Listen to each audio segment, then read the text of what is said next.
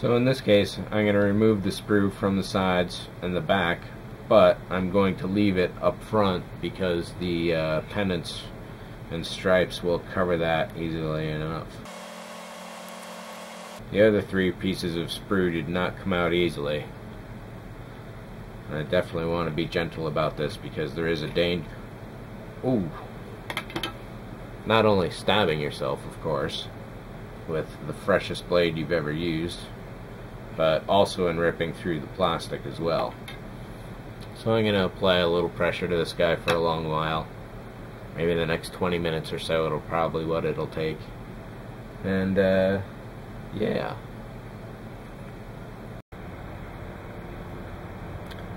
Alright, so I'm pretty sure I skipped this step, which was to drill the hole in the bottom of the ship and simply attach this bit of brass tubing with a bit of super glue. Apologies if that is not in the edit. It was a simple process. I took the piece of brass that I wanted for it, and taking the bit that fit, I manually just drilled straight through until you got the hole, and then it's a really nice tight fit. However, I am concerned about this supporting the entire weight of the ship, of course. So I'm going to reinforce the bottom area and build that up. The main wire is going to go through the bottom here, obviously. And the main reason I put that in now was because I got to think about lighting the secondary hull here.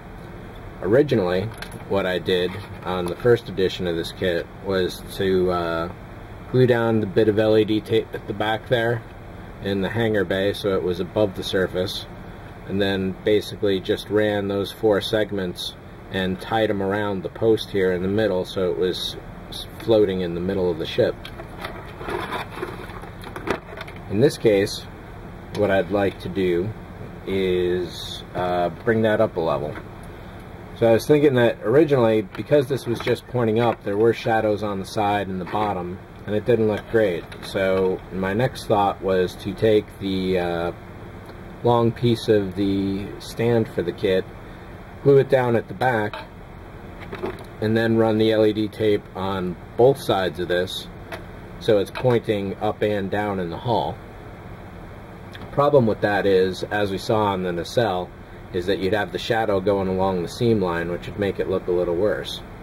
Well, my next idea is to, instead of putting it horizontal, put it vertical, hang it out in the back or in the middle here. You could even use a piece of clear sprue or clear styrene for this, which might even be better, because that will extend the entire way across.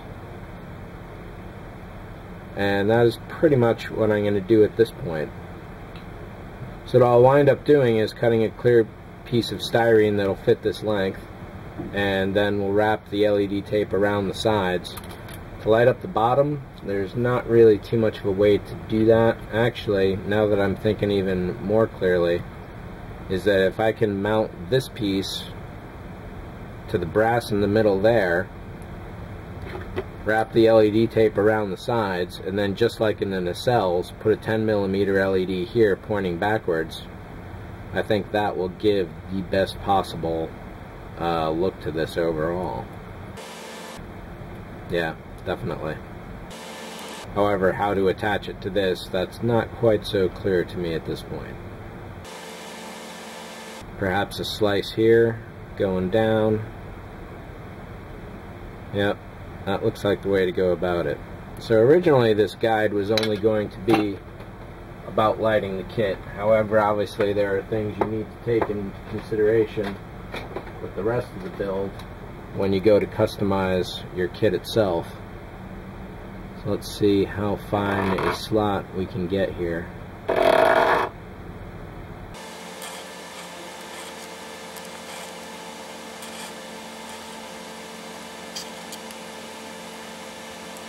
Probably could have done that with the regular X-Acto, I bet.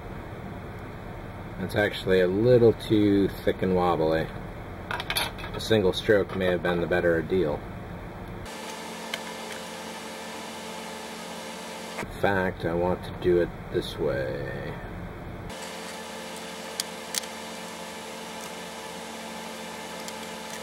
Make that a little deeper. And we'll make sure this fits on the top. And this way as well. So there's a little bit of a potential trouble spot. That fits neatly in between the pylons. Almost too neatly. However, taking that into consideration, that means I can work around it, which is going to be perfect. So this will in fact work out well. And it looks like that's about dead center in the hull overall. So what do we need here? We need 1, 2, 3, 4, 7. 1, 2, 3, 4, 5, 6, 7.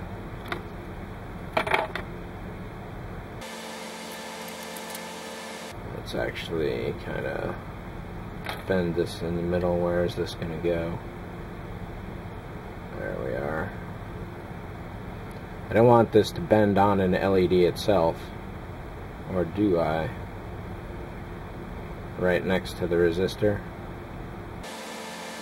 So yeah, doing it exactly in half puts one LED facing backwards. So maybe that'll work out and I won't have to put a 10mm there after all. When you initially put the LED tape down, do it relatively lightly.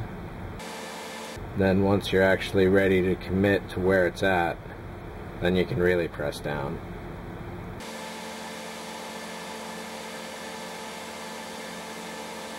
Then of course here, we've got the post.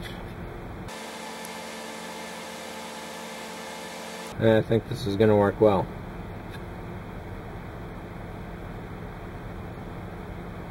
It's not quite parallel to the hull line, however that shouldn't be too much of a problem, I don't think. The tape goes inside of here. I believe it's 3 segments. So let's cut off 3 and test fit them here. That just about reaches all the way. Let's cut 4 instead.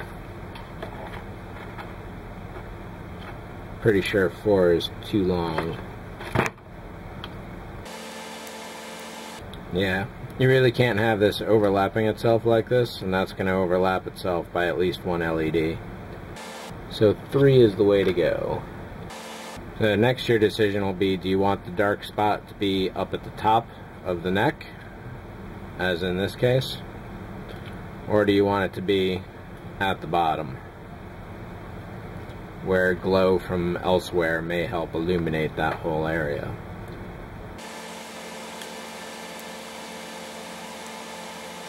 Overall, I think you definitely got to go with putting it in the bottom. It also allows you a little space to run the wire out.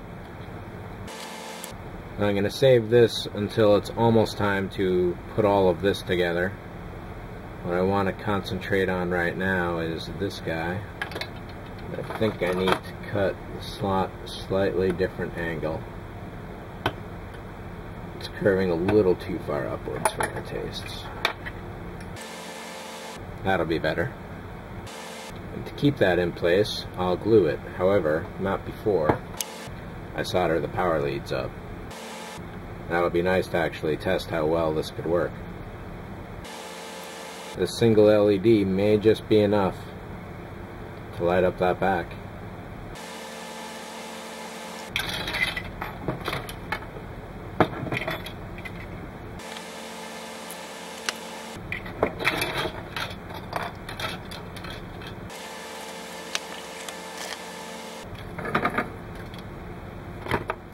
I don't know where I'm going to have to run the power here to. It should be too far. However, I cut several inches of wire just to make sure that I've got enough coverage here.